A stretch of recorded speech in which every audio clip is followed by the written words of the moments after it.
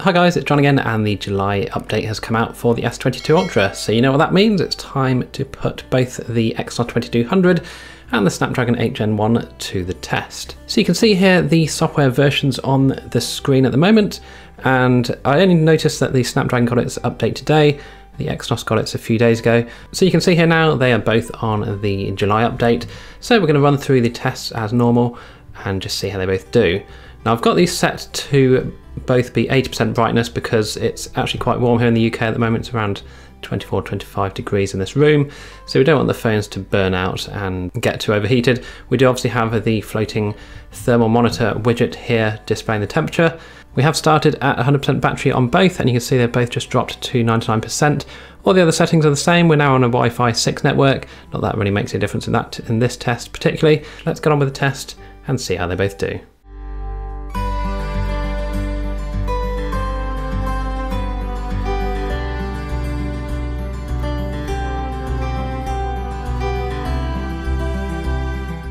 Okay, so the GeekBench CPU test has finished, and we can see here after the 3 tests we've got some rather interesting results for the Exynos. You can see compared to last month this is a decrease of -11% on the single core. You can see that test 3 there, it did really poorly, score of 682, which is somewhat worrying really that after just 3 tests it did go down that much. You can see there the temperature as well went from 35 to 39. It's only a 4% increase, which is the same as the Snapdragon, but yeah, overall it is a nasty dip there on test number 3. So these are both on optimized. Now, a lot of people do comment and say, why don't you stick them on high performance mode? And that's not what we've done really throughout the tests that I have done on here. This is how your phone comes out of the box, aside from the fact I have disabled the game optimizing service. That doesn't even affect the benchmarks, but yeah, this is your phone out of the box with the July update installed, and this is what you're going to get. But anyway, we can see here a nice win there for the Snapdragon with a single core of 1232. That's a very small increase of nearly 1% there on the single core. The Exynos does still manage to win in the multi-core, and even with an abysmal test 3, it still managed a score of 3041 for its multi-core compared to the Snapdragon's 3009. So you can see here the Snapdragon still scoring just over 3000 on its multi-cores, so the Exynos is still winning in that department. Okay, so we'll move on to the GeekBench Compute test now, and we'll see how they get on there.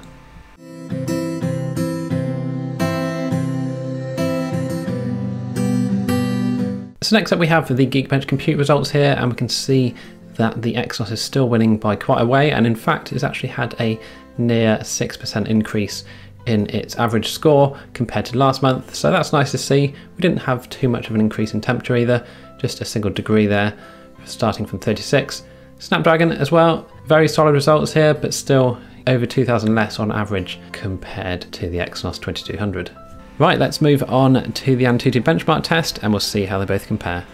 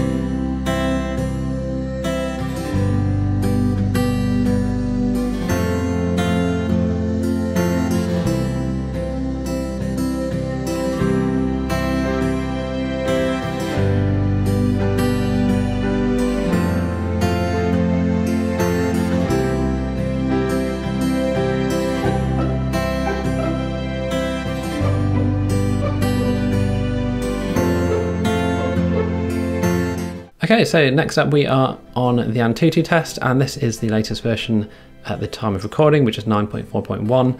And we can see here that the Exynos is still struggling here with a score of 829,000 being its best and 784,000 being its worst, Compared to the Snapdragon here, we can see it's winning by a comfortable margin with an average score nearly 40,000 more than the 2200.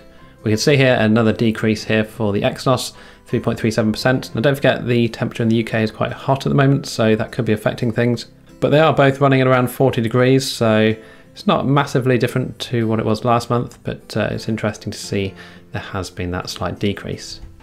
Okay, so it's on to the AnTuTu stress test now, so let's see how they both compare.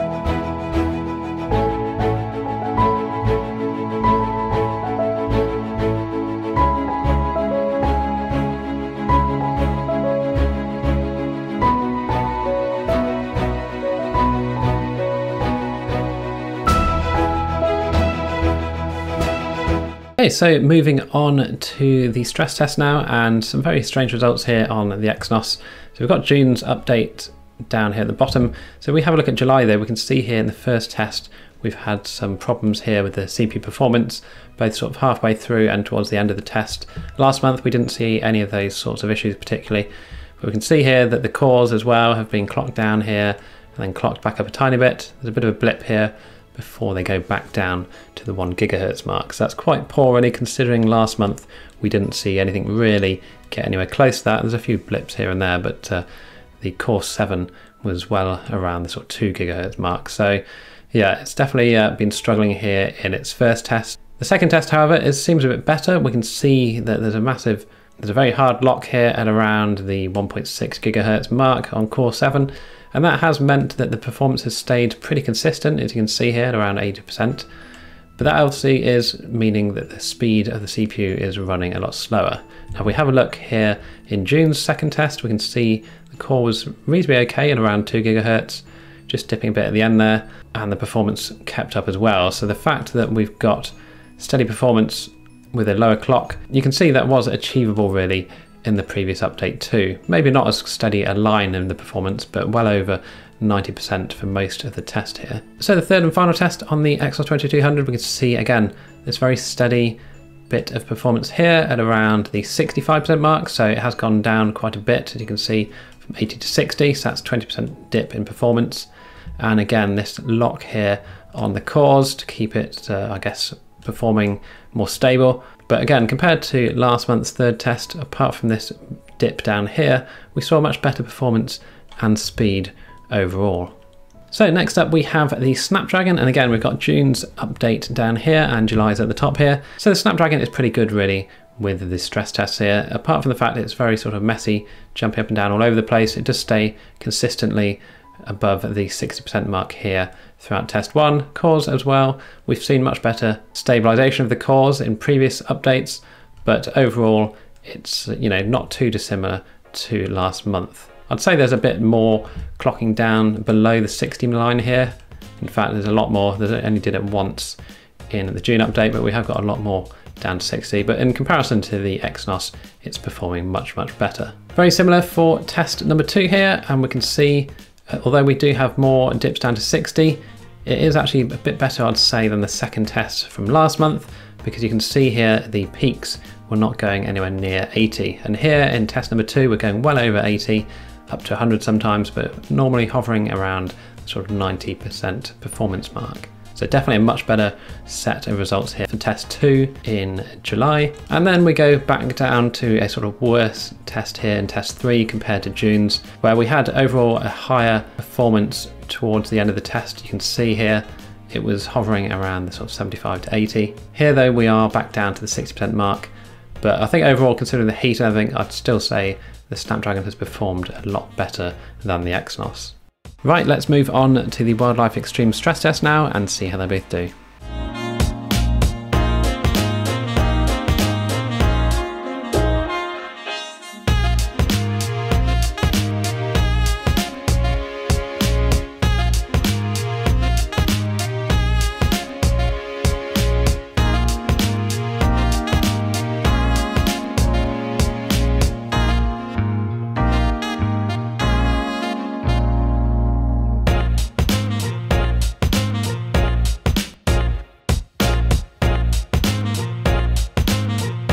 Right, next up was a wildlife extreme stress test, and we can see here there's been a couple of changes here. So the best loop and the lowest loop now go to the Snapdragon with a score of 2057 and 1234. The stability still goes to the Exynos, but I would imagine that's because it is doing this clocking, restricting the cores so that it doesn't get too hot. I haven't had any overheating problems with the Exynos, but it does seem that maybe Samsung think that it's the best idea to clock the cores a bit, because that seems to be what's happening, certainly if those AnTuTu stress tests or anything to go by. But anyway, we'll move on to the Slingshot Extreme test now, and we'll see how it gets on.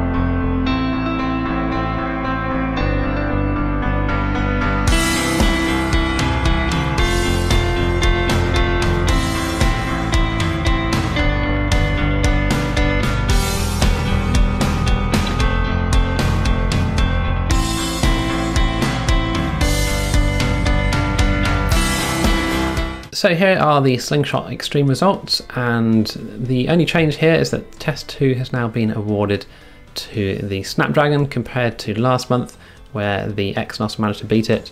So we can see here there's not a huge amount in the scores here, 57 versus 54, 27 versus 31 for the first graphics tests, and still the Exynos is beating the Snapdragon with all of the physics tests. Again, not by a huge amount, but enough that it does win quite comfortably. We do, however, see a decrease of nearly 7% in the Exynos, whereas the Snapdragon has only decreased by about 2.4%. Now, we don't want to see any decreases really if possible, but you can see here that both phones have been reasonably warm here, but they do both stick at around 41 degrees on test 3, which is where they must both be sort of clocking down a bit, as you can see from the results in the FPS. So here are all the results if you want to go through them quickly. It's now a more even match here. We've got 6 wins for the Exynos and 6 wins for the Snapdragon. Now we compare that to a couple of months ago where we had 9 wins for the Exynos and 3 for the Snapdragon. You can see here it's really starting to turn around a bit for the Snapdragon. So it's good to see that things are improving. One thing to bear in mind though, after all these tests, and the reason I still use the Exynos as my daily phone, is the battery life.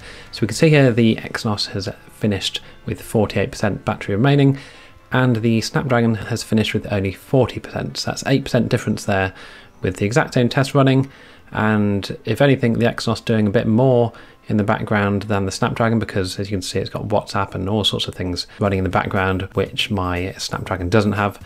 So that is still the reason I'm sticking with the Exynos for the time being, as the battery life is still much better. I will be doing another battery drain test, and we'll put them head to head properly with some apps and games and stuff just to see exactly how they do in sort of normal use.